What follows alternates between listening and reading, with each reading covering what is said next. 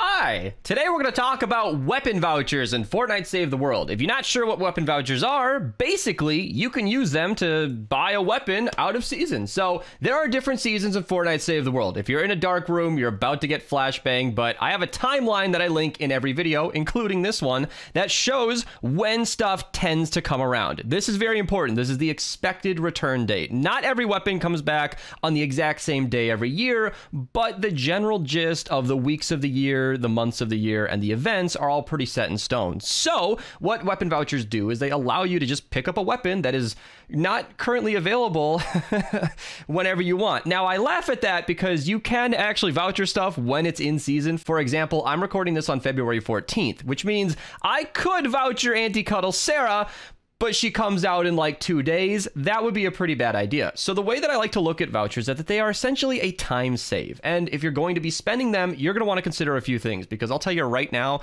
this video has no one conclusion. I'm going to emphasize certain weapons in this video, but there is no one set of weapons that everybody should voucher. I think there are some great weapons in the game that are really, really good and that everybody should have. Link to that video down below, by the way. It's an old video, but it covers everything but the Plasmatic Discharger, and we'll be getting into that today. That's a great resource for all the best weapons in the game. But what I'm saying is there isn't one set of weapons everybody should voucher, because once you've got like the top best weapons that everybody grabs, once you've got the Xenon Bow, mythic weapons, pot shot, the deatomizer, or I guess now the discharger kind of replaced it, what do you do next? You know, what weapons do you use? How do you have some fun? So because of that, I can't give you the exact weapons that you should voucher. What you need to consider is what you enjoy using, how good is that weapon, when does it come out? Because you should never voucher something that is coming out in a couple of months. The best weapons of value are the ones that are furthest away. So depending on when you're watching this video, that might change. If you're watching this on August 21st, I know this isn't a hero video, but you might not want to voucher Sledgehammer because he's probably available that day.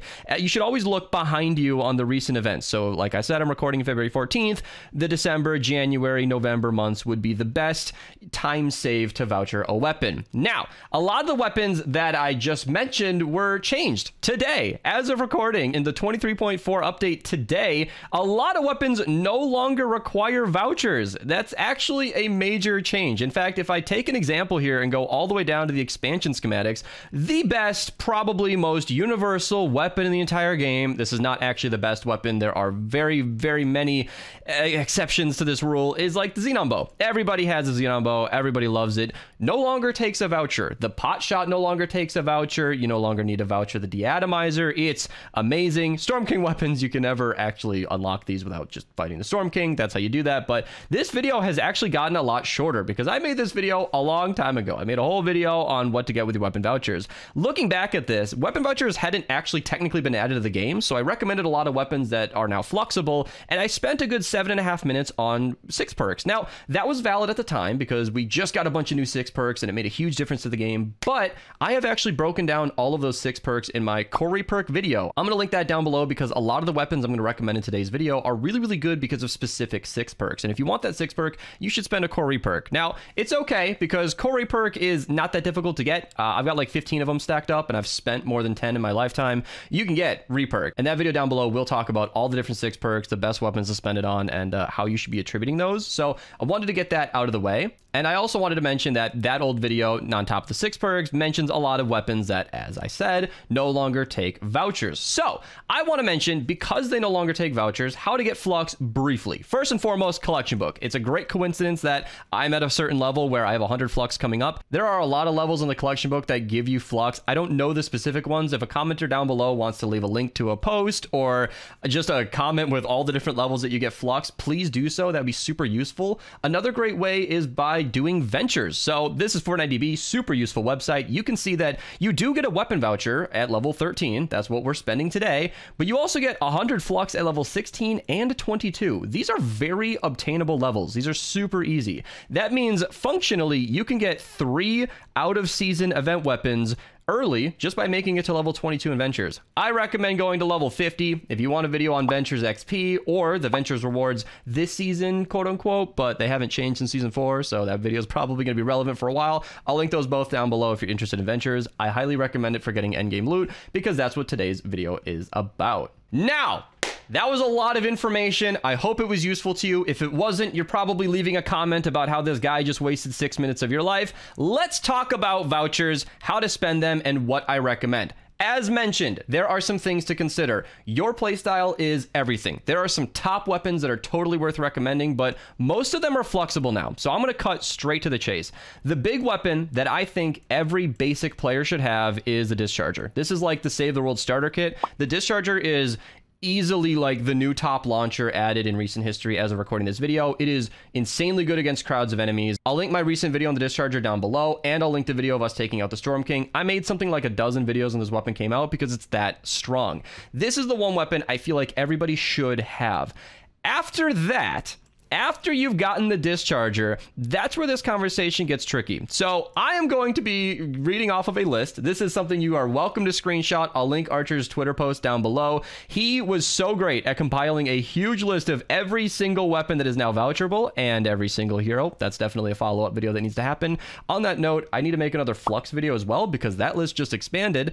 But this is every single weapon that you can now get with a weapon voucher. So I'm going to talk through every single one of these, the pros and cons, and you can decide if it fits your playstyle, if it's something you would enjoy, and I will give you some insight as to like whether or not it's useful. I have a ton of videos on like 160's loadouts, just fun ways to use lots of different weapons. This is why I'm glossing over the top meta picks, because there are so many different playstyles like the Typewriter. The Typewriter is one of the only weapons, I believe the only weapon in the base game section that is only researchable through a voucher. It's actually pretty decent. I'll show some footage from that 160 video that I mentioned just now. It's actually stronger than I expected. It did really, really good damage. It's a really, really fun SMG with a lot of different playstyles, and this video doesn't have audio, but the video I'm showing does, so that link will be down below if you want to hear it. It is a super satisfying weapon to use. While it might not be the top damage SMG, it's very, very fun and worth having in my opinion. Is it the first weapon you should voucher? Only you can say, but let's just move on to the event weapons, where Art Deco weapons are all flexible. Oh, I love the current state of this game. But the Hot Mix pistol is basically an SMG. It shoots 2 piercing shots that can affect a crowd of enemies, and it's pretty decent damage. Pretty basic weapon. It can make them dance. It's not the strongest thing in the world, but it can be a little bit of fun. The Staccato Shotto, very similar. It is basically a long-range shotgun. It functions more like an assault rifle. It can shoot through crowds of enemies, make them dance, do some decent damage along the way. Pretty low power, but it has a high fire rate, so it can be very fun. The Dessa Blaster, not the strongest launcher in the game at first glance, but the thumbnail of its 160 video talks about deleting a power level 250 smasher, and that's not a typo. This thing, if you bounce it up and down and use it appropriately, is monstrously strong and a very fun weapon to use. If you're looking to have a fun session and play a little bit out of the norm, this is definitely a weapon worth vouchering. Now, a fan favorite that I feel like if you're going to be running the Storm King, everybody should have is the Surround Pound. It is the best non-mythic weapon for the Storm King's Horn. Run it physical, double crit damage, crit rating. I'll link the best perks down below if you want more loadout suggestions, because the perks for this weapon do change depending on what you're doing. Surround Pound, you can spam it with the heavy attacks. Super fun weapon. The best perks, like I said, down below if you want to see more footage of that. It is actually a very strong melee, and if you're interested in that kind of playstyle, it might be worth a pickup. Speaking of the Storm King, nice coincidence that Bundlebuss is the next on our list. It is a fantastic single shot weapon, single target I should add. It shoots in bursts of 8, which means it has a really good chance to create high pack-a-punch damage in single bursts, and it's a really, really good mainstay for that Storm King fight. I mentioned the Storm King because it's the big boss fight of the game. It unlocks 5 of the strongest weapons in the entire game, and the Bundlebuss will smooth your way to beating him. I used the Bundlebuss for the first 100 fights, and I dual wielded it, just double Bundlebuss. That did the trick. It worked. The Wrath is kind of a direct upgrade after you get to that point, but the Bundlebuss, if you're looking to take down the Storm King, could be a good one. You don't need it though. You can also use the Obliterator or the Xenon Bow, both of which are flexible, and this is kind of some updated information. I don't know if I'm going to update my Storm King video anytime soon. Link to that down below, by the way, but the Xenon Bow actually does fantastic, and on top of being a weapon everybody should have, it's a weapon you might already have, so you might want to use that versus the Storm King instead, but that doesn't make the Bundlebuss any less amazing. The Bowler, super fun weapon. It's just strong. It's a launcher that bounces, and you can have a lot of fun with that. It does great damage along the way. Super satisfying to use, and a fun weapon overall. Is it like a top pick for a voucher? I wouldn't say so, but will you regret vouchering it? I doubt it. It's a great weapon. Corsair is a A tier sword. You know, it's not like the top of the line, but you won't notice that when you're using it. It's like the Typewriter I mentioned earlier. This might not be topping the melee charts, but it's actually really, really fun to use, super casual, and it has a bunch of 6 perks choice that change things. So this is one of the first instances where the 6 perk really matters in my suggestion, because Affliction makes this a great single target weapon. But if you use its normal 6 perk where it buffs like the headshot damage of a pistol, I think, you can use this back and forth with the Jack's Revenge. I'll link the best perks down below if you guys want to check out the different options for it. It's a fun weapon, definitely fun. Jack's Revenge, same deal. It is the brother or sister of the Corsair, however you want to look at it. It is a fun weapon to be paired with it, but if you want to use it on its own, you can change it to like the Shrapnel 6 perk or the Headshot Explosions. I'm not exactly sure what the options are off the top of my head, because it doesn't really matter. You want to pick something that fits for single target. The Jack's Revenge with the right build can hit for over 1,000,000 damage to the head with no crit whatsoever. I'll link the best perks down below. Definitely a powerhouse of a weapon. I believe it's the strongest single target weapon besides like the double boiler and launchers. Don't quote me on that, but it's up there. It is a very, very strong weapon. The Powder Keg is not my favorite bow. I did put it in my top 5 bows video, link to that down below. It shoots a projectile that explodes on the enemies, and it doesn't do a ton of damage, but you can run it with Affliction, which will kill them over time. Super good crowd clearing bow. Not the top pick, but something you might want to pick up. Now I'm going to use the Dragon's Fist as an example of, if you see any weapon that was on that list I showed earlier that gets skipped in this video, it's because I don't think it's worth a pickup. The Dragon's Fist is one of those slow swinging, mediocre damage, not an amazing weapon. I don't think this is worth a voucher under any circumstance unless you really, really like the weapon for some reason. Next up on our list is the Pain Train. This is one of the staple ARs in the game, in my opinion. You can run it triple crit damage, any element. It has the great look and sound of shooting a train. Super fun weapon. Not the highest damaging AR in the game, ironically, to its namesake, but it has a bunch of 6 perks that change the options. I think it can be Affliction, but I know it has stacking, crit rating, and damage. I might be wrong about Affliction, but you can stack up the damage a lot. Run this thing with like crit rating and then triple crit damage, like I showed in this video down below, or you can run it with like stacking damage in a normal build. There's a lot of ways to run this. I'll link the best perks and the fun 160. It's a really strong weapon, super fun to use. It's available during the holiday season, so you can pick it up 1 copy in the shop, or you can voucher more if you like. Skipping a couple of pistols here, but the Coco 45 is the first weapon I ever covered in my Fun 160 series. I found out that it could have triple crit damage and an over 700% crit damage at that. Super fun pistol. It's very similar to the Deciblaster, where it doesn't do that much single target, but if you lock it inside of a box, I took down a mini boss on my own. It's a super fun weapon, super silly, and if you're looking to have a great time, it's an excellent pickup. Now, a fun addition to this list is the Shark Attack. This is not a weapon I would have emphasized a ton before, but as I've been saying a lot, I made a recent video on this, link down below, and it did actually pretty good. It's a decent launcher. It's not the top of the list. The Santa's Little Helper is right next to it. I'll talk about these at the same time. Santa's Little Helper is just one of the best universal launchers in the game. I think it's the best universal one because it can be any element and its Affliction, and the perk options are great. It is just the default, shoot it at a thing and it explodes. The Metal Marauder is above it on the list, but it kind of relies on specific elements and the 6 perk to match up to be good. It doesn't do that great against physical enemies, and then everything above it as well is like the Pot Shot and the Wrath, and these are very specific launchers that don't behave normally. The Santa's Little Helper just explodes in a crowd, not in proximity, does excellent damage while it's at it, and it's just a great pick. The Shark Attack bounces around, it falls off over range, and it does less damage technically, but it's super fun. Do I think it's worth a voucher?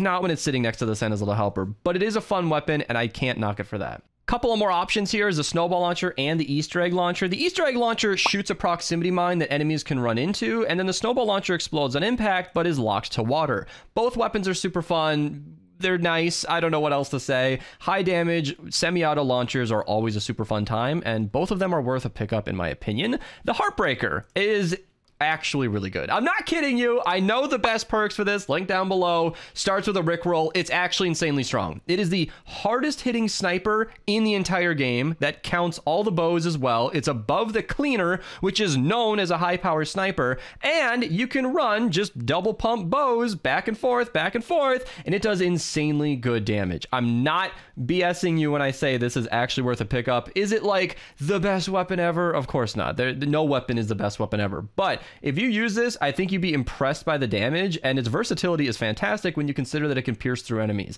Definitely a strong weapon to consider. Now, I said earlier that I'll be skipping weapons I don't recommend, but I know the Boombow is way too popular to skip without any words. One reason not to use this weapon. It is called Reload. reload. That's it.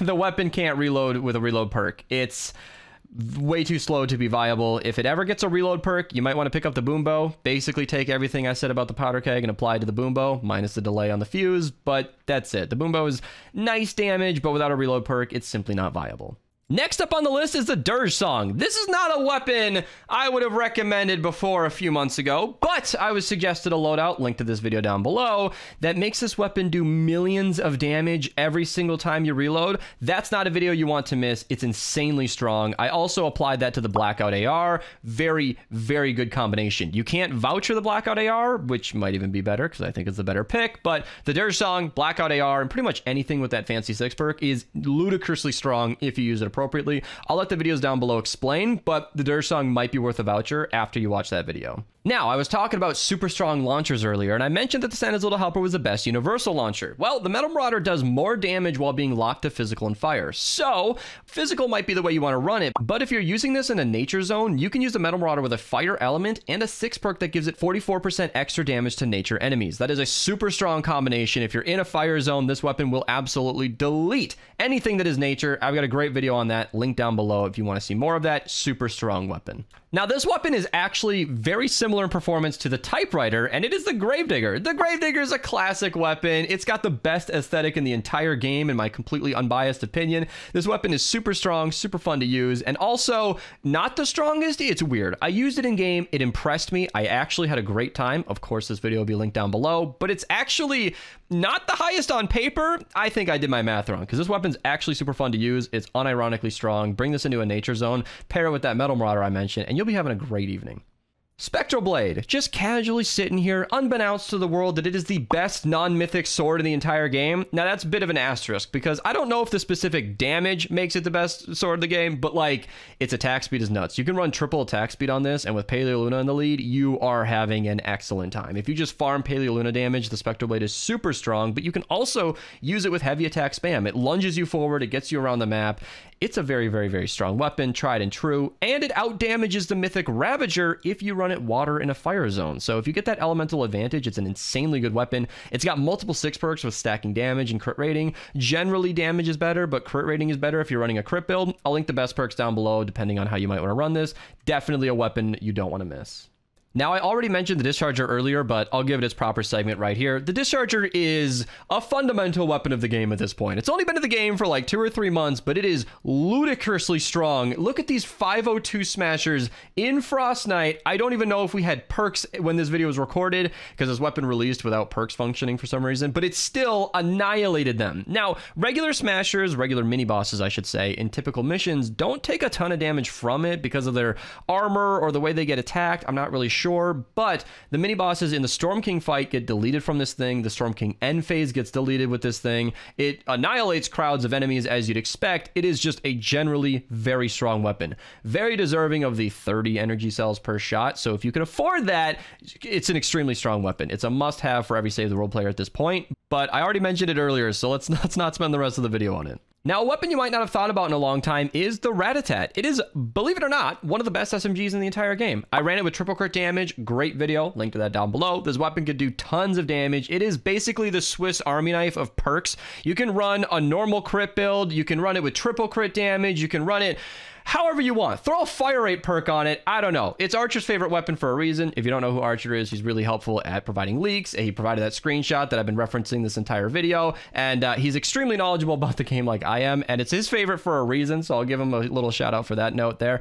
It's a super strong weapon, worth picking up, and extremely rare. The Ratatat does not come around in the shop normally. In fact, because of that, I'll pair it with the Rat King, where the Rat King took over 3 years to come back to the game. And link down below to this video, you can run it with First Shot Rio to make the first 6 shots crit every single time. And there's a 6 perk on this weapon where 5 hits in a row causes an explosion. Now, if you read the description of this weapon, you'll note that it shoots 5 pellets every hit. That means you can explode on every single shot while guaranteeing a crit. Believe it or not, that's a fun way to run it. So it works a little weird against normal zombies because they die so fast they don't even explode. It kind of nerfs the weapon in a weird way, but super fun, super strong weapon. Both of these are definitely worth vouchering, and the Rat Rod weapons just pick it up even more with the V6 launcher. This is one of my very few 144 weapons for a reason. Another Swiss Army knife of a weapon. You can run a triple crit damage, a crit build, an all damage build. It's got affliction, which makes it super strong. It can be any element. It's a semi-auto launcher.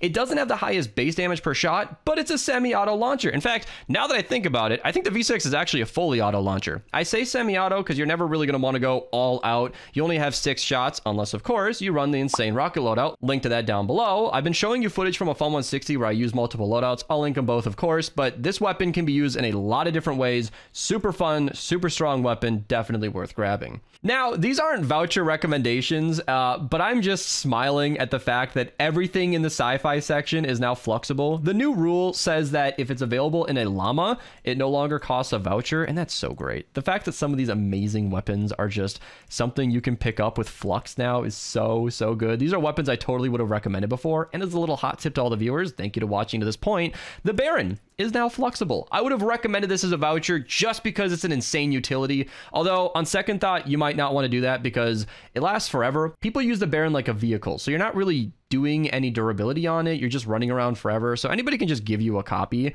But if you wanted your own copy, 100 Flux is a lot, but you can pick it up pretty easily, and it's just so great. And even the double boiler is, again, no voucher, but it's the hardest hitting non-launcher in the game. Super strong shotgun. In fact, I got clowned on stream recently because I always knocked its accuracy, but it turns out it shoots a slug. It's not a spray like every other shotgun. I didn't realize it was a slug, so I might have to revisit this weapon because the Cloud of Steam 6 perk does millions of damage on top of the weapon doing millions of damage. Great pick. Not a voucher, but wanted to share. As for vouchers, the Jabberwocky. Take everything I said about the bowler and apply it to this. This weapon not only bounces a bit and is extremely satisfying to use, but it does 1 base damage point less than the Santa's Little Helper, which is feasibly nothing. There's no difference at that. But then it explodes into 3 more cannonballs. So if it explodes properly, you can like corner a smasher and shoot this into it and do quadruple the damage of the Santa's Little Helper. Super strong. Link to that video down below. Of course, it is so good. I love the Jabberwocky. Can you tell? Guardian's Will. This is a weapon that did not come to the shop forever. And then when it came back around, I tried it out. I immediately recorded a video that you're seeing on screen. This weapon's actually really good. This weapon does a lot of damage normally, but affliction on melees is super strong because the way that affliction ticks is based on like certain mechanics that I never dug too deep into, but my understanding is that melee affliction is actually a lot more than normal range weapons. Very strong sword. Super recommended. You definitely want it. And for mobility, it's also pretty good. One final suggestion is a Sir Lancelot. It's really good for like pushing smashers around. If you're an endurance player, it's a weapon you really want. I don't think it's useful or needed for normal gameplay, but it is there if you want it. So there you go. My live recording of this video is about 29 minutes long. I decided to record this on stream, Twitch link down below, so that slowed me down a little bit. And I know that this video is going to be heavily edited. Here I thought, you know what? I'm just going to make things easy on myself. I'm not going to show any gameplay. And then I started recording and I realized that that hope was dead. So I hope you enjoyed this video. Recording Beast doesn't know it, but I'm sure this took a lot of work. So thank you, Editing Beast, for putting this together. Thank you for watching. I'll see you guys in the next one. Subscribe if you're new. And yeah, take it easy, you guys. And